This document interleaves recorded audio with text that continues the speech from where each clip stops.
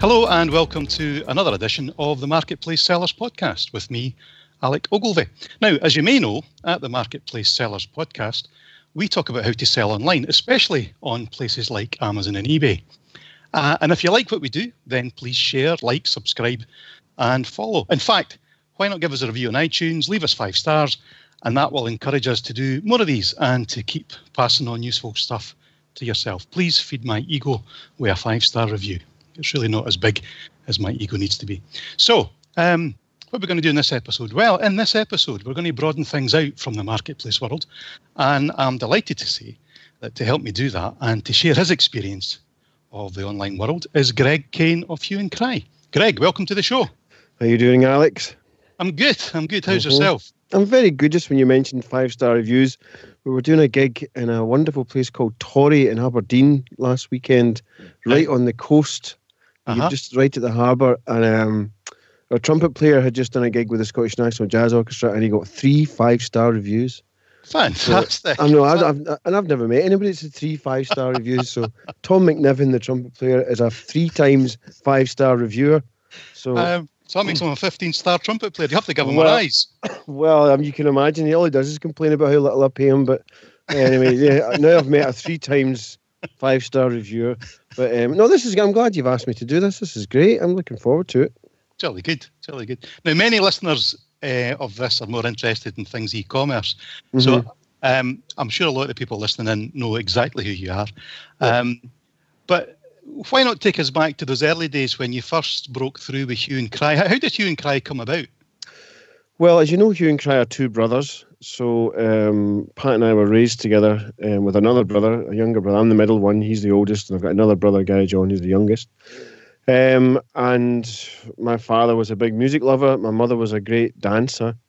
So she had the sense of rhythm and he had the crooning voice.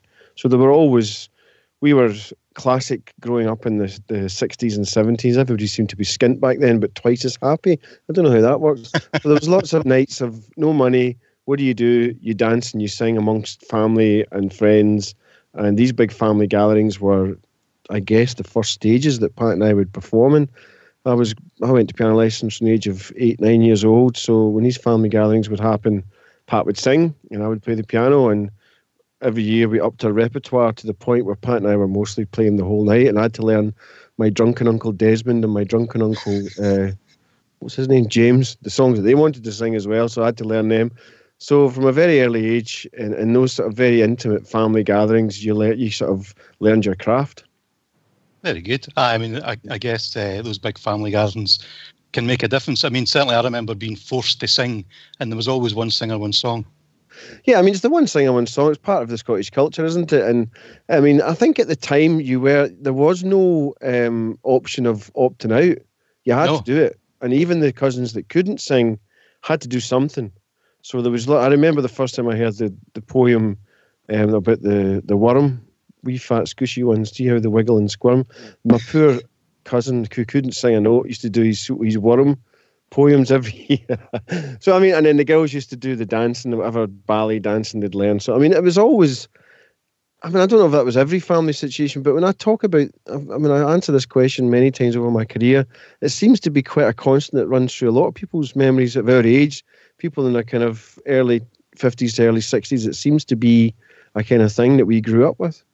Yeah, no, I remember that well at my grand's. My Uncle Colin, his favourite piece was I'm Nobody's Child, which not the cheeriest thing to be singing at a family get-together. There was a lot of misery in these evenings. There was lots of men crying into their whiskies, I remember that.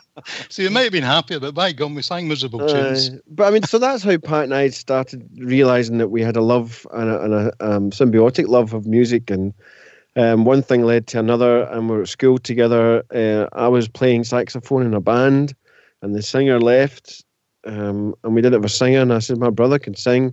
And part of the reputation at school, he was the dux of the school every year, so he wasn't the most popular guy because he was so smart. So when they asked, and I suggested to my brother, their eyes rolled and went, no, not him. But when they heard him sing, and he's a great lyricist, Pat, and we wrote some songs for that band, it did quite well. They were called The Winning Losers. The Winning Losers. The Winning Losers. And but they threw us out the band because Pat and I started to write most of the songs. Ah, right. That would have been in 82, 83. And then wind forward 4 years later, Labour Love was in top 10 all around the country and all around Europe. And Pat and I were touring with Madonna and U2. And maybe shouldn't have thrown us out the band, but I still got on well with them. Musical differences. I just Pat and I were quite dominant, and when you're in the entertainment industry and you're in the music industry, you have to have a certain assurance to succeed. You can be all meek and mild in the outside if you want people to see you like that, but you've got to be pretty hard-headed and you've got to be very committed. And sometimes when people get in the way, they get pushed aside, and that's just the way the music business is. You've got to have that sort of metal to you to survive in this business.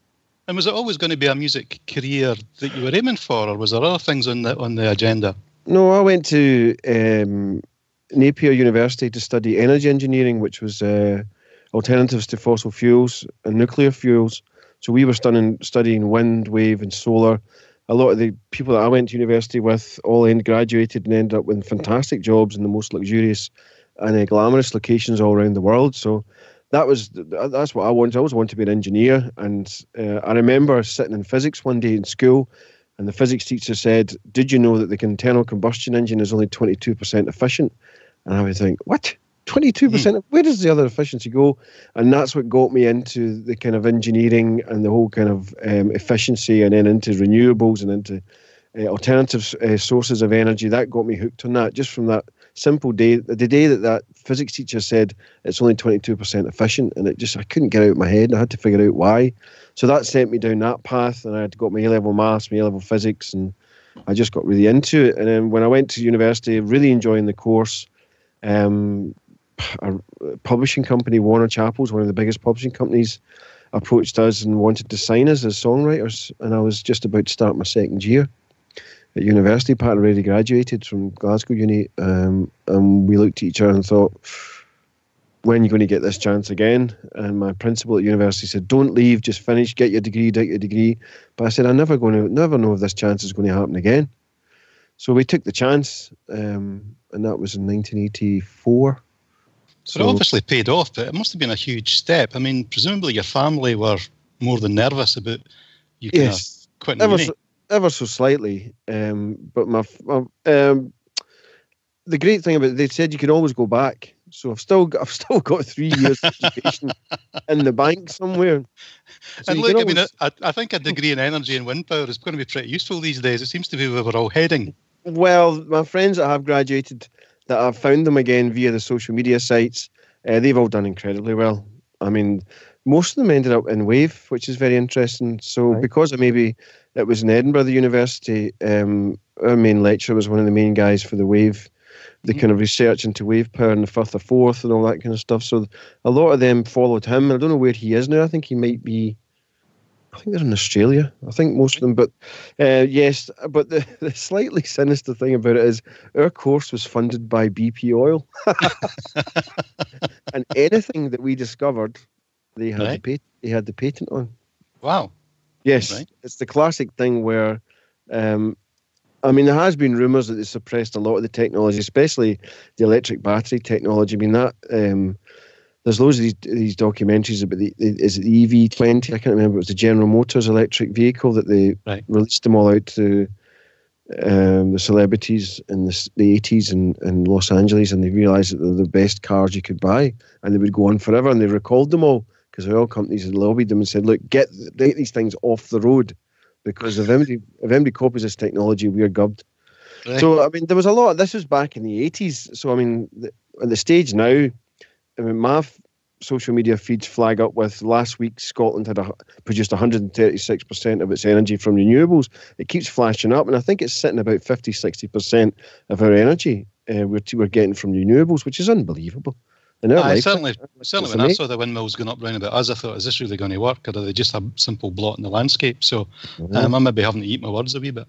Well, interesting that BP wanted to hang on to any intellectual property, and I guess that's the same in the music industry. Quite difficult to hang on to your rights as a musician. There's a lot of protection in in the music industry, and as far as your rights are concerned, just never sign an in perpetuity contract. Just never sign them. You can sign terms. A lot of our terms were like 20 years, but never sign in perpetuity and for the universe. That's the one you used to always see. We will sign you for the universe and in perpetuity. Never sign that contract. It's dead easy. So you owe me forever for the entire universe. Yes, no, I'm not going to sign that. So as long as you don't sign contracts like that, you're fine. And who did sign the band? Because Richard Branson. So via his, he did a thing when he set up Virgin Records. He set up what was called AVL, which is the Associated Virgin Labels. So there was a whole load of smaller record companies, little satellite entities. That the mothership was Virgin Records. So we signed to one of them called Circa, but ultimately it was Virgin Records. But Circa had Hue and Cry, Nena Cherry, Massive Attack. They were the three main bands that Circa had. And then Branson in 80, let me get this right, 1990, 89, 90, sold the whole thing for $650 million to buy airplanes. So he sold the whole thing to EMI, and then when EMI had a look at us, they went, nah. And they did that to a whole load of people. So in 1990, we had a great manager who saw all this coming. So he said to us, make as much music as you can, as fast as you can, because we don't know how long this train's going to keep running. And he was right. So we made, our first 3 albums were released in 3 years. So Seduced and Abandoned, Remote, and Stars Crash Down were released year after year. So we worked really hard for those first 3 years, and we built a solid foundation that's lasted us, 30 odd years till now. That's like 30 years ago. So that manager was right. He just said, while the iron's hot, let's keep going. And sure enough, once EMI bought Virgin, they culled half of the register. It was just like... So how did it feel during that 3 years? It must have been flat out. Did you feel like a cog in the machine, or did you still feel in control? How did you actually react to that? No, I was very young. So in 87, I was only 21. So at the time, you're just getting swept along. You're trying to... I'm not really a big drinker. I'm not a drug user. So as long as you stay away from the booze and stay away from the drugs and just try and keep yourself reasonably fit, your stamina's there. At 21 years old, you can rule the world at 21 years old. So you just keep going, and things presented themselves to us every day. I remember one week being in London, and on the Thursday, we're doing something on the Tuesday. We're on Pebble Mill at 1 on the Tuesday, and on the Thursday we're on Top of the Pops, and then the Saturday we're on Wogan in 1 week. Mm-hmm. Now, back then, you're talking millions upon millions of people being able to see you on the TV.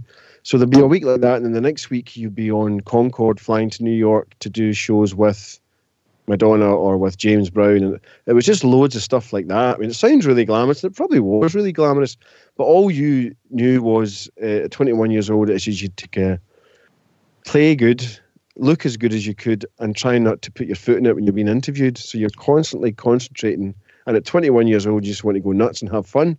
Yeah. But there was no time to go nuts and have fun. Right. Yeah, I think that's the Scottish thing coming out in you, though, that you don't have fun.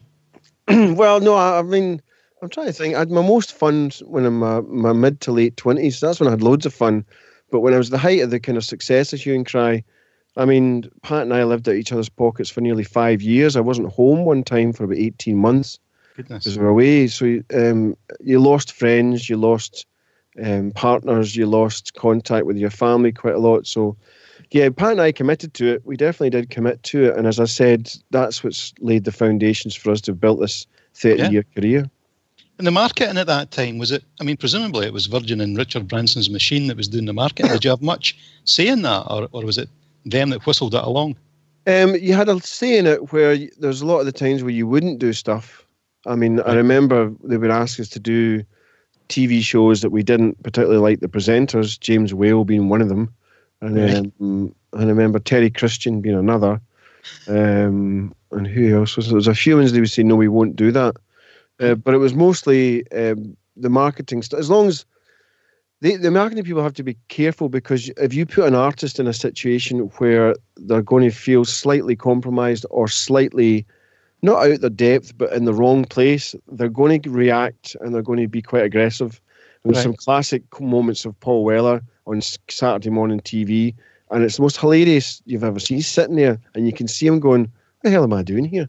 And you're trying to sell records, Paul, but these people don't want to buy my records. I'm not selling records to 12-year-old kids. But at that time, the biggest outlet for music promotion was Saturday morning TV. Now, Saturday morning TV is completely different now. It's all it's all food. Food destroyed the music industry.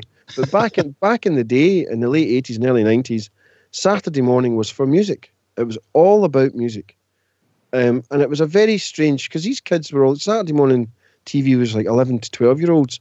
You know, Pat and I are singing songs about working class Tories and trying to understand them. We're singing songs about the stereotypes of the kind of heterosexual testosterone man, and I refuse. Singing about domestic violence and looking for Linda. And this wee 12-year-old kid's sitting going, la la la la la la. You're thinking, this is just too weird. See, all I remember from Saturday mornings when in that period was recovering from a hangover watching Sally James on Tiswas. There you go. But there would have been about 3 or 4 musical acts on Tiswas on a Saturday morning. Number 73 we used to do quite a lot. And then there was CD UK. Do you remember that? CD UK. Aye, I do. Aye, that was a good programme. Music was, I mean, it's omnipresent now, but back then it was really important for viewing figures and really important for the broadcasters, and that's completely flipped on its head now. Yeah, it certainly has. So, and if we come to the present day, I mean, I know you're spending a lot of time in your recording studio in Glasgow. Mm-hmm. How did you get to this position? What is it you're currently doing now? Is that recording studio just for hue and cry? How do you use it? Well, Pat and I have always needed a place to work. We've had many different sort of places that we've worked in, but we're in a beautiful place called the Maryhill Borough Halls now in Glasgow, up at Maryhill. Beautiful old gathering hall and fire station it was initially. It had a £10 million refit, and they built 2 recording studios in the place. So fortunately, Pat and I got one of them. So it's our personal space that we use, but I'd say over the space of a year, I maybe have another 6 or 7 clients that can vary from audio restoration to video editing to what's the thing I'm putting together now? Lots of AV for ceremonies. I kind of got my head into After Effects. I really love After Effects, and the only thing about using After Effects is you need to keep buying more powerful computers every year, which kind of defeats the purpose of it. But so at the moment I'm working on the AV for the Scottish Album of the Year Awards ceremony, which happens at Paisley Town Hall in June. So all the AV is about 50 minutes of audio-visual you've put together for a 2-hour show that has to be triggered via QLab and all. So I got into all that sort of complex AV, which I really enjoy. So other than Hue and Cry, that's the sort of stuff that I do. Right. So, I mean, I guess very much in the kind of, well, certainly the kind of marketing space as well, if you're doing video work. Yeah. So very much kind of using the online tools as well to make sure this stuff can get out there. Yeah, I've always kept up to date with what's going on with the kind of marketing side. I noticed one the other day, Alex. It was very funny.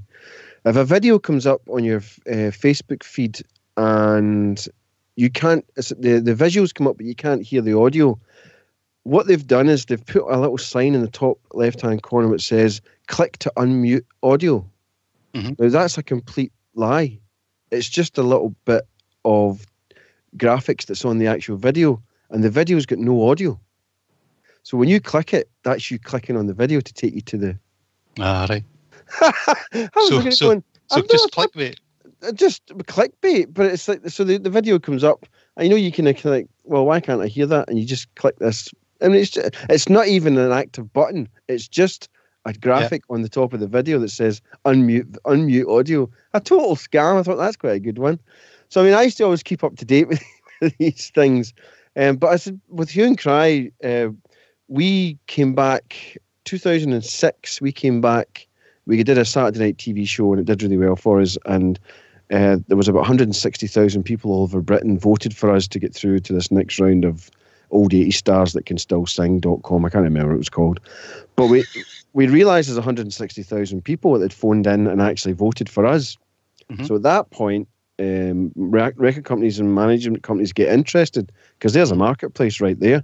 Yeah. So because of that, we came away from that show thinking, right, Pat and I we were maybe doing 10, 15 gigs a year. I was working with the Scottish National Jazz Orchestra, doing a lot of other recordings. Hue and Cry wasn't really at the forefront for Pat and I. But because of this show, because of the amount of people that phoned and voted for us, we said, right, let's find out about this. Let's go and find where these people are. So very interestingly, every venue in Britain keeps a list of people that have bought tickets. You can access it. We didn't know this. We just found it out by asking promoters. So we phoned around all the venues we had and said, have you digitized this? Remember, this is 2006. And some of them had. So before long, within about, I don't know, must have been about 2 or 3 months, we'd found about 20,000 of these people that we thought would have phoned for us, but we found 20,000 email addresses through these venues that people had come to see Hue and Cry. Right. This is all pre-Facebook. This is all pre-social media. So we used the Ning platform to build our own social media network, which was a walled garden. So you had to sign in, but it wasn't open to the. You had to sign in. We had to approve you before you got in. And what happened then was you were in this walled garden, and we encouraged you to scan in your old tickets, scan in the old albums or the old cassettes that you'd bought, talk about them. We listed the history of all the gigs we'd ever done. And if you found that gig, you could post up your memories of it or any photographs you had of it. So we started building this social network for Hue and Cry fans. And in the space of many years, we just stopped doing it about a year ago because the Ning platform just wasn't right for us anymore. Everybody had migrated to Facebook anyway. Yeah. So the Ning platform, we ran it for, that would have been 8 years. And at the end of the 8 years, we had about 50,000 people that were on that social network and we serviced it. I did video contents. I broke down, they asked us to do an explanation of songs. Pat and I would set up a video camera, do an explanation of the songs and post it up. It was all fan-led. They would put together set lists for us when we'd go on tour. We'd crowdsource what set list they wanted. So Pat and I were active. On a Friday night, Pat and I would do a live chat. Every Friday night, we'd rotate it. Right. So on Friday night, they could come, and it was so. I used to do it from the pub sometimes. I used to be sitting in the pub with my pals and say, "Right, do you mind if I put this on?" And the pub, who is that? Craig, there's about 500 people on this. I know it's a bit of a nightmare. So it was all like streaming, and you were just trying to stay in contact. So Pat and I put a shift in to build this social network, and the gigs got busier. The albums sold more. At that time, Prince and Sting and a lot of these other bands were charging 150 quid a year for this sort of service, but we were doing it for free.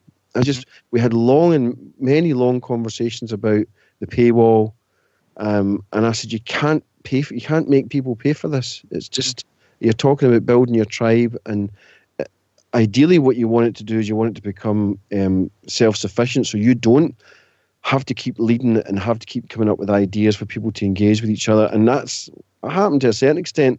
Well, the fans were getting together. They realised if they all got together, were coming to one gig, they could get cheaper hotel rooms, because if there was 20 bookings, they would get a cheaper rate. And it's now got to the stage where there's little tribes of them within the Hue and Cry fan clubs that they all get together and they book 20, 30 rooms. That's and fantastic. one guy or one girl books it and it gets them a cheaper rate. So they've already, this is 8 years ago we started this, maybe a bit more actually. It is more, it's 11 years ago we started this. I think it was 2017, Alex. So we've been through all that journey, and with the advent of Facebook, it's all moved to Facebook now. Yeah, I mean, you'll be old hands now at being able to do this, because you've learned the techniques on Nine. Mm-hmm. You rebuilt that tribe that were fans of you in the 80s. Yep. And now you're connected to them on a daily basis. And like you say, you're able to, drive a business through the back of that online world. That's, quite a remarkable story to engage every Friday night, even from the pub, talking to your fans. Yes, and then it's at the stage you are now, nobody buys CDs anymore. We still produce CDs, but nobody buys them. What happens is you're doing all this stuff for free. There's a heavy workload. There's a lot of times I was close to breaking down, where I'm looking at my manager, I'm looking at my brother Pat, saying, "Look, guys, you need to help me out here. I'm doing it felt like 10 days a week video editing, and for the sake of having to give this video away for free, but we're selling more tickets. My manager would say that. I said, yeah, but you're not the one sitting video editing for 14 hours a day. So there was a high level of workload, and it seemed in the early days, it was frustrating because there's a lot of shouting in the emptiness. Is anybody engaging with this? Is anybody, And I've met a lot of people that have spoke to me about trying to set up online businesses and YouTube channels and stuff like that. It's not easy, Alex. And in a way, because we started it before Facebook on the Ning platform, it was probably lucky and beneficial for us because there was nowhere else for people to go. And the cost of building an app, I mean, I remember going to meet these digital companies and it's like, we'll build you an app for 15 grand, we'll build you an app for 25 grand. You're like, really? What's this app going to do? Well, it's going to do this, going to do that. This is all, basically Facebook does 10 times what this app we've ever done. So, I mean, thank goodness we never went that route. And one of the reasons we were forced to go, not forced, but we're drawn to the Ning platform was it was for free. Yep. So a lot of these guys was, these web designers, I mean, I don't begrudge these web designers. Some of them are amazing. And if you've got that kind of budget, I would pay 15, 25 grand for the designers to build you apps. But we didn't have that kind of budget. So we went to Ning. You were getting a lot of the facilities and the ideas and the opportunities you were getting through the app, you were getting for nothing via the Ning platform, which has now become morphed into Facebook, which is Ning was what Facebook is now. Right. So, but who's building hueandcry.com? Who runs that? Who actually looks after that for you? Is it yourself, or do you have a team that looks after that for you? Well, after we came back in 2006, I was working with quite a successful music manager, and he was fronting the deals for Pat and I, the TV deals we were doing and the gig deals, and he was taking a 20% commission. But he was getting his great deals. So he approached us and said, "Look, would you be up for splitting the company three ways between me, you, and Pat? I'll put some capital into the company, which is a six-figure sum of capital. You can decide what we want to do with that capital. You can stick it in your pocket. You can leave it in the company, blah, blah, and let me earn a third of what Hue and Cry makes." And we thought, well, that sounds quite exciting. And then we worked out the numbers and thought, right, okay, we'll do it for a term. We'll do it for 20 years and see how we get on. He's like, fine. Now, my manager's a pure capitalist. He's not interested in jazz or design or... In fact, no, that's not true. He's a good photographer. But he likes making money, whereas Pat and I were never very good at making money. We kind of seemed to make enough to get by. But since we committed to him and the company's been split three ways, it's been a roaring success for us, Alex. And it's all that thing about when young bands came to me and say, this manager's approached me and she wants to take 20% of my earnings for X amount of time. I said, why do you offer 25%? What? I said, you need to give her an incentive. Every band needs another person, and you need to give that other person incentive to work for you. Mm-hmm. So this was how Hue and Cry is structured now. So Doogie, my manager, his office, there's about 6 people in the office, and they manage other bands like Wet Wet Wet and Red Sky July, and they've got one big tour travel company that does nothing but rock and roll tours like for the Eagles and for Barbra Streisand, Oasis, like they're kind of quite high end. So the girl in our office, Emma, she's in charge of our social media. She reaches out to Pat and I to give her the content. We give her the content. She decides when she wants to post it up and what she wants to do with it. So right, that's the way it's structured now. Yeah, I did wonder about that because obviously Facebook's a busy place for guys like you to inhabit. So I did wonder who would be actually helping with that type of stuff. So when it comes to things like merchandise, is that your management team as well? Are they suggesting what merchandise is up there? Yep, that's exactly what we do. And what's happening now is we do deluxe versions of our albums. So these deluxe versions, the one I'm putting together for a new album, Pocket Full of Stones, which is out in the beginning of September. At the moment, I'm editing together the making of that video, the making of the album sort of DVD. So if you go, you can buy the album, you can listen to it in Spotify for nothing for your 10 quid a month. You can buy it for a tenner from the website, or you can buy it from a tenner when you come to see us, or you can spend 40, 50, 60 quid. We've not really priced what it is yet on the deluxe version of the album, and you got all this extra content. Mm-hmm. What we've found is the 1,000+ fans, the super fans, they'll buy that. Yep. And they'll buy it every time we release it. There's a splurge of about 500-600 that will buy it pre-order, and then it takes us about another 6 months of touring and working to sell the other ones. But we only ever make 1,000 of them. Now, the profit on that is about 60% profit for us. Right. So what you can do is that's where you make your money now. So you're kind of surrendering your recordings to Spotify and Amazon Unlimited Music or iTunes, where you don't get much money when it's streaming. But what you do get in these deluxe boxes, and we've been doing this for a while, it's just something that a manager loves. You get these like really ornate versions of 50 years of Elvis or the Ultimate Who book, and these things cost like £500 or £600. He's got loads of them in his office. He just loves them, and they're great to thumb through. So that's what he likes to do, and he's found companies. I think there's one in Italy and one in Wales that they just send you templates, different templates of these deluxe boxes, and they'll put them together for it. You send them all the assets and all the content, and they'll put it together. And the Hue and Cry fans absolutely love these things.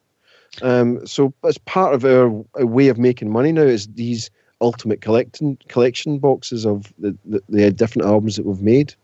Yeah, I read about that a couple of weeks ago with the new album, and it's going to include a pebble from a beach. Is that right? Yes, I've been walking in the beaches. Where did we go? It was down by Largs. We went down by down the water, down at Greenock and Gourock. And yes, Pat and I have been stooped picking up these stones. But see, this beautiful thing about stones, Alex. Pat and I didn't know that we both had a love of stones. Now, it's something that would never really come up in conversation. You ever say, do you like stones? But when you think about it, you're holding like hundreds of millions of years of evolution in your palm of your hand.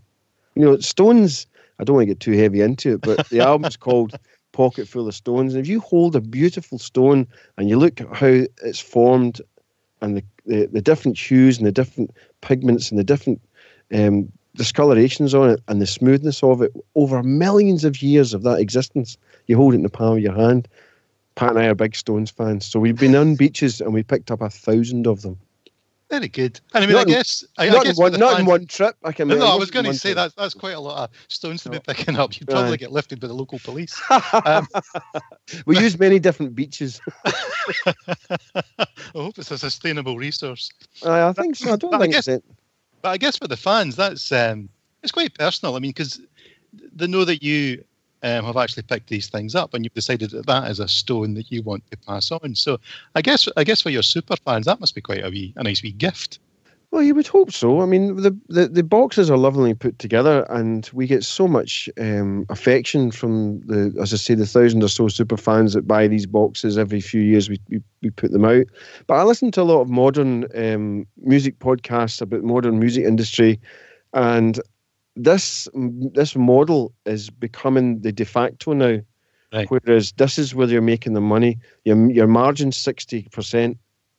And if you can sell 1,000 of them, and if you can, depends. We've had them priced at £100, we've had them priced at £40, and it's somewhere in between there, depending, what's in the box and what you think you can sell it for. But if the markup's 60%, you're making profit on your records. I mean, we don't go to a studio anymore and you think, right, I've only got £50,000 to spend on my album. We don't do that. Recording Hue and Cry is like an ongoing expense. It's not, you can't, how much should Pocket Full of Stones the album cost you? Well, that's not the way we think about it. Once we get it finished, then there's usually 4 months lead time for the promo people and the press people and TV people and radio people to get on board and try and sell it. Then it's just an ongoing, evolving sort of promo schedule.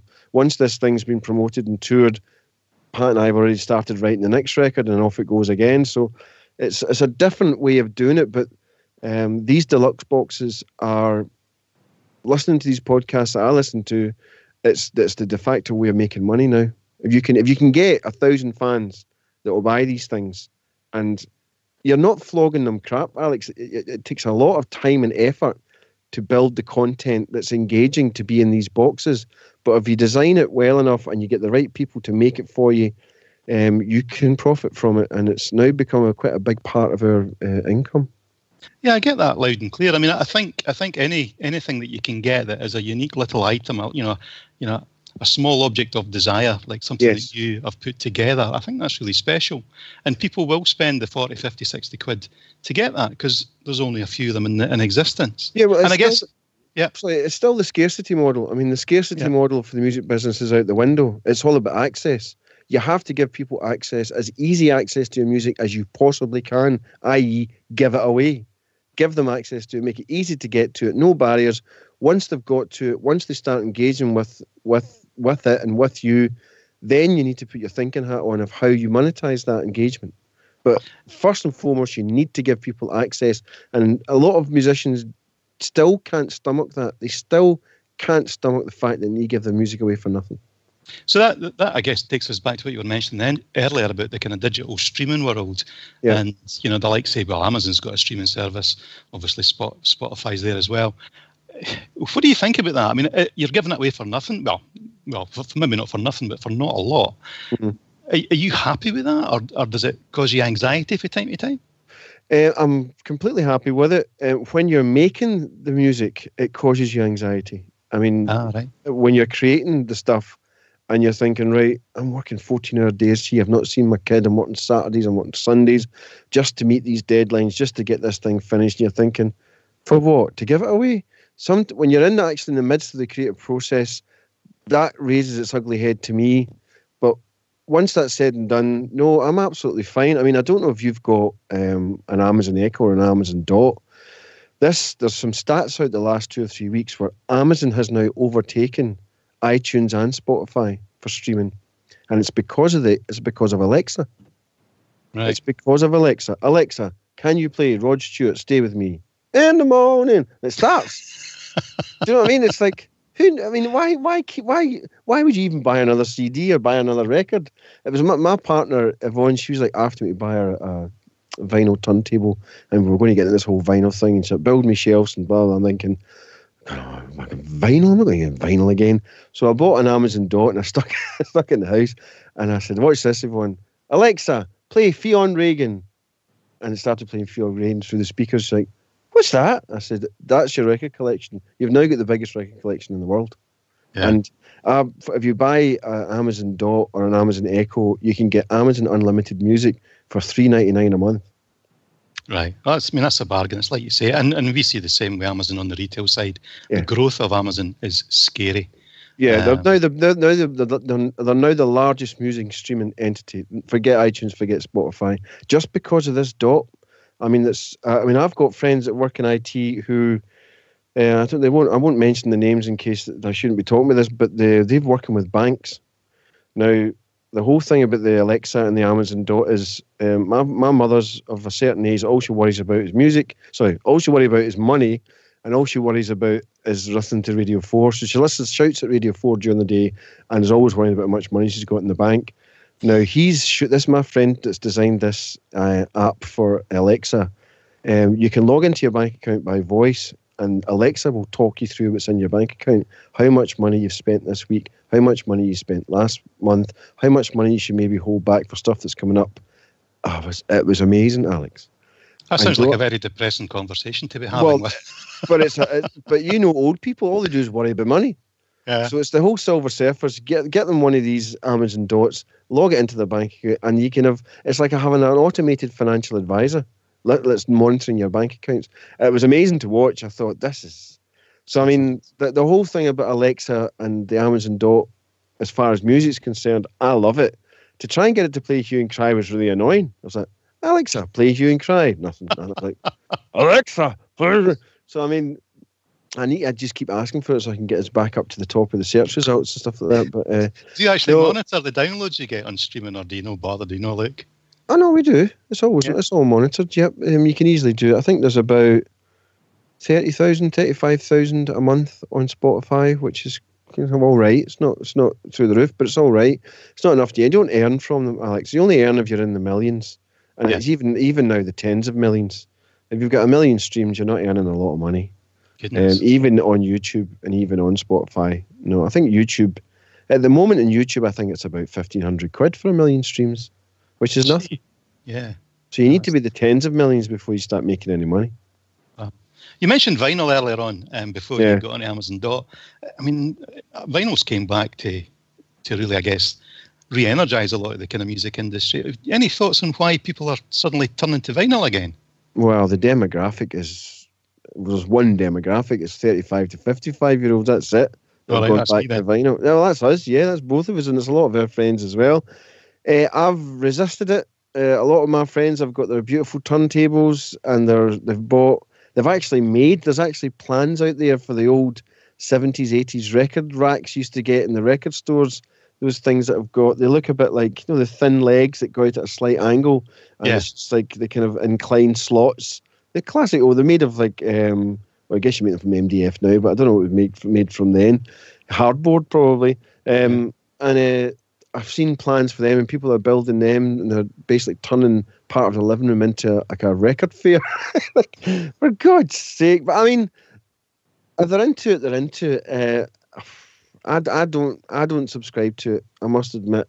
I remember trying to learn piano solos and saxophone solos by literally slowing the record down to 17 RPM, playing it at about a fifth down, do, and then trying to transpose it and speed it up.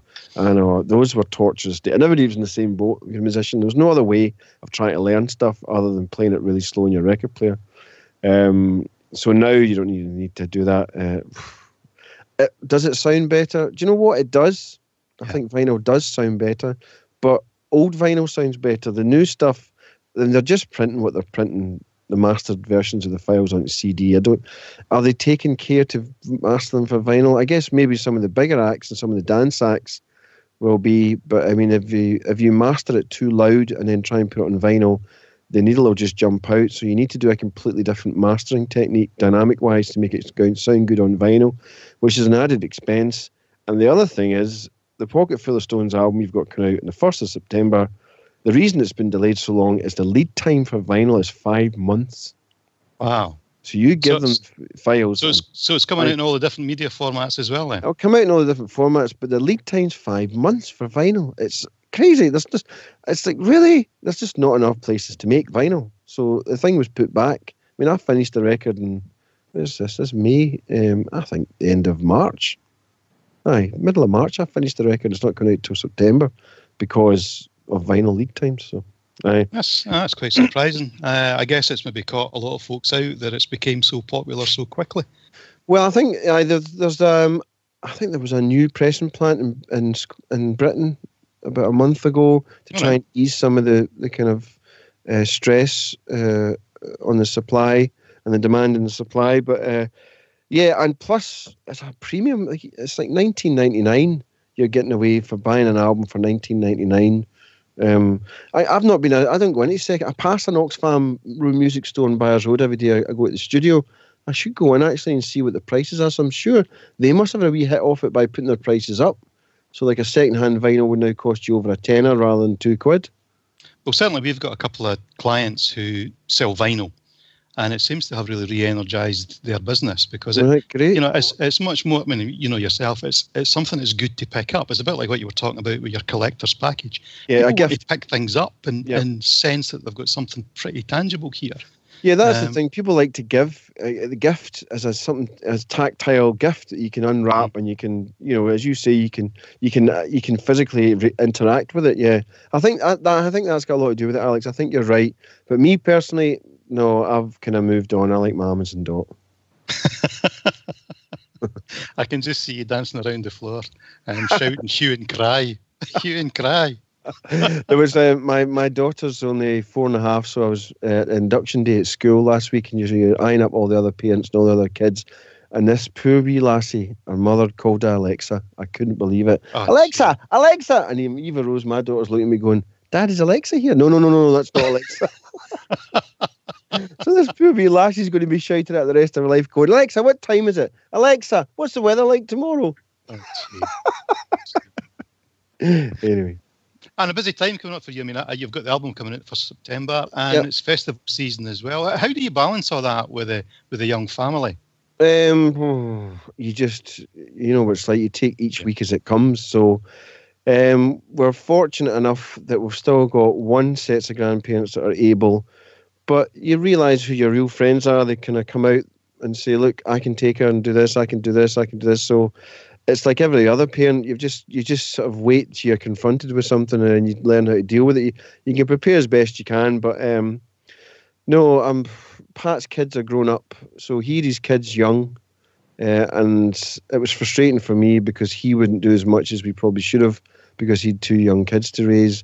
Yeah. Now his kids are in their mid-20s and early 20s, and my kid's 4.5. So it's like history repeating itself. But no, as I say, as the famous phrase, it takes a village to raise a child. You've got Open Live coming up. Will you take your kid along to that? Will you take the family to that? It's difficult to take children to these things because I was talking to another musician about it, and his kid goes everywhere. She's roughly the same age as Eva Rose. And I said, well, how do you organise the babysitters? He says, well, you just get to the venue and you find some other bands that have got kids with them and you say, I'll look after yours, you look after mine. I'm like, really? Is that what you do? And I said, I can do that. And they're quite... We did the Hogmanay show on BBC last Hogmanay, and I wanted to bring Eva Rose, 4-year-old kid, just to see it. And we were told by the BBC, no, if she does come, she has to stay in the dressing room. She can't be anywhere near the stage. Like, there is health and safety issues of having children that young anywhere near a stage.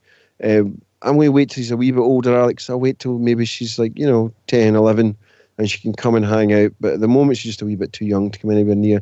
There is a lot of health and safety issues at gigs. You just don't think about it. But, a 4.5-year-old on a stage would just be... I'm just thinking all the things she could trip over and stick her finger into. And oh no, I wouldn't. Well, I'm disappointed about that. I'm disappointed because I've also seen on your website on hughandcry.com that you're going to be gigging at Pizza Expresses, and I just figured that she might enjoy a bit of pizza from time to time when her dad's playing on the stage. I said, Daddy, more chips. No. Well, the Pizza Express have got a long lineage of jazz, supporting jazz, and the Pizza Express jazz gig in London has been one of the most iconic jazz venues to play in the world, Pizza Express. So they're just rolling this out because the London one's been so successful over the last 15, 20 years. I can't remember how many we're doing. There's about 4 or 5 Pizza Expresses that we're doing. I should know that actually what month we're doing it. But it's just they're trying to take this whole love of jazz and a venue that's great for jazz all around the country and see how it goes. So they've asked us to get involved. There's lots of other jazz musicians getting involved. So we're chuffed to bits. Alex, I wish them well. I'll try my best for them because, we're big lovers of jazz music, and jazz and pizza sounds like a good night out to me. No, it sounds like a good idea. I like the idea of it being a relatively intimate kind of place to listen to stuff. But they always put really good pianos in. Like, they spend a fortune in the pianos. Right, and I guess you like your pianos. Well, the thing is, like, jazz musicians and the venues, it's not the size of the stage or the height of the ceiling, it's how good the piano is.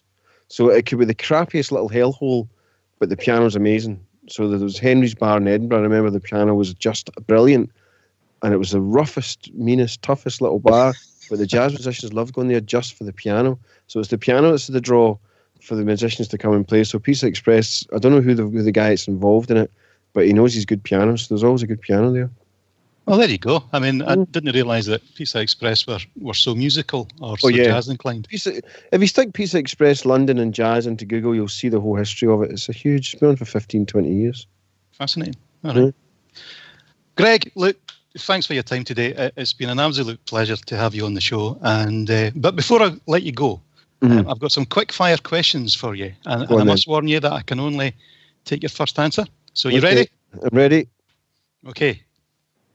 Tom Jones or Shirley Bassey? Tom Jones. Average White Band or The Associates? Average White Band.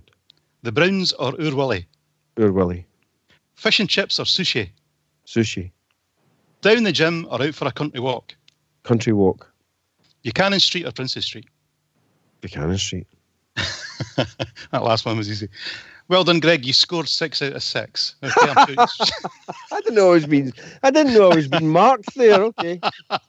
You will go into the lottery to see who wins the big prize at the end of this series.